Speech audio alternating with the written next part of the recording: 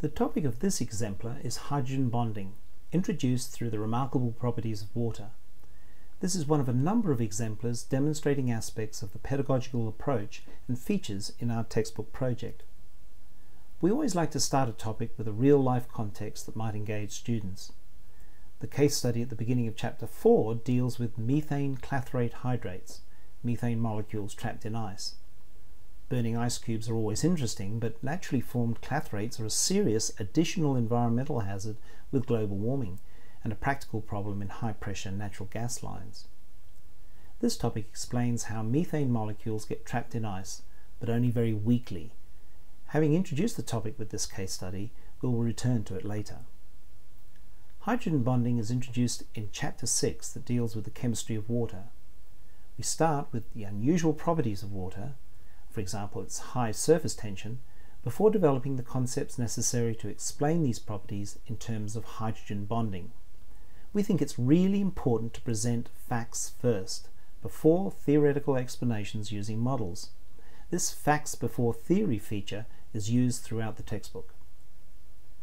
When discussing the unusual high boiling point of water on page 148, in eResource 6.4, there is an animation that attempts to address the common misconception that bubbles in boiling water contain air rather than just water molecules.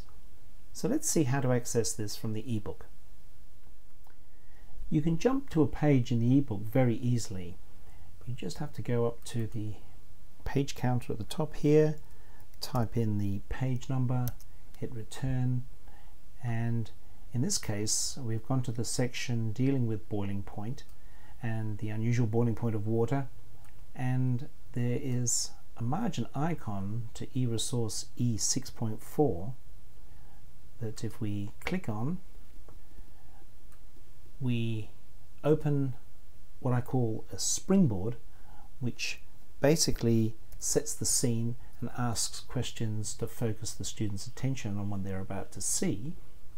If you click here, this opens up an animation, and in this case it portrays the water molecules in the wall of a bubble in boiling water, and we'll just play the animation here.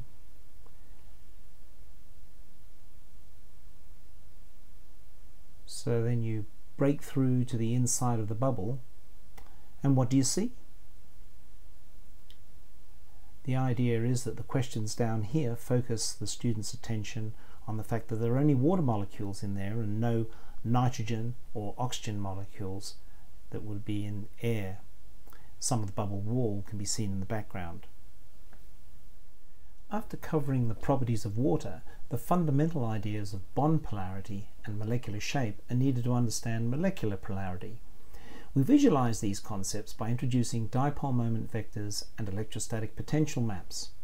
These are very powerful visual models that are used throughout the textbook. Let's go to page 154 to see these representations.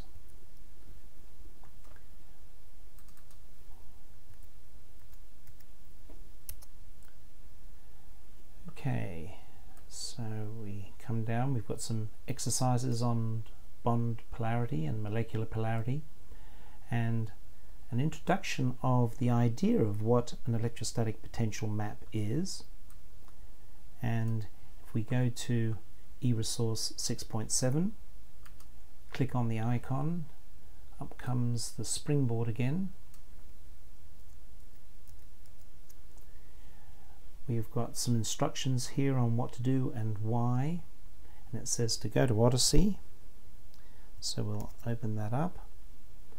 Now Odyssey has a collection of simulations in the molecular stockroom, and a whole variety of different substances here, and under the common substances there's a section of simulations dealing with water, and we've just got an ordinary ball and stick model of the water molecule here.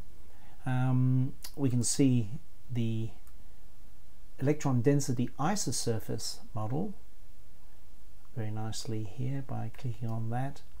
Now the electrostatic potential map can be seen like so, If you go to the model menu item at the top, you can make the electrostatic potential map transparent and see the ball and stick model inside.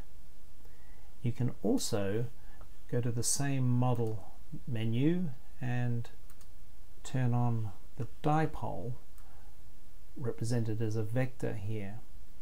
So it's a really nice way of being able to represent molecules, I think.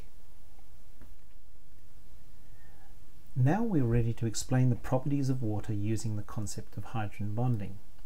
The text describes the nature of these bonds and when they can form.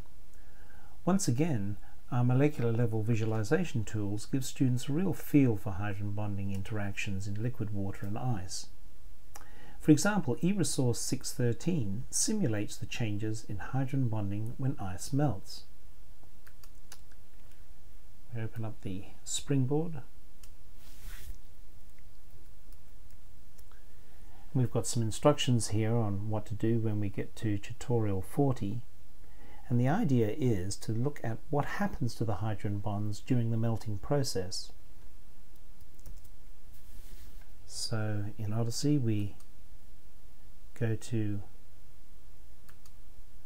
tutorial 40, and we've got a simulation here of bunch of water molecules in a solid state, and we can follow the instructions over here and turn on the hydrogen bonds, start the simulation, and have a feel for water molecules vibrating in the solid state. Then we can increase the temperature by 200 degrees Kelvin and watch what happens.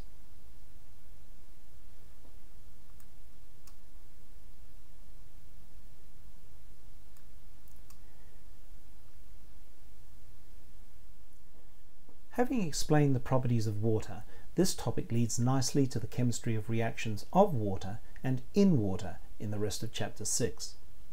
We use a spiral approach to develop concepts, whereby ideas are introduced initially qualitatively in just enough detail to make sense of the context discussed, then later in more detail, often with a quantitative perspective. For example, we return to hydrogen bonding in more detail in Chapter 11 with reference to its relative bond energy compared to other intermolecular and electrostatic forces and intramolecular bonds. Back to our case study, we can now talk about the significance of the weakly held methane molecules trapped but not strongly held within a cage of water molecules networked together by hydrogen bonds. A model of a methane hydrate is accessed through eResource 4.1 on page 81. In this exemplar, I demonstrated our use of an engaging case study to introduce a topic and show its relevance in our lives.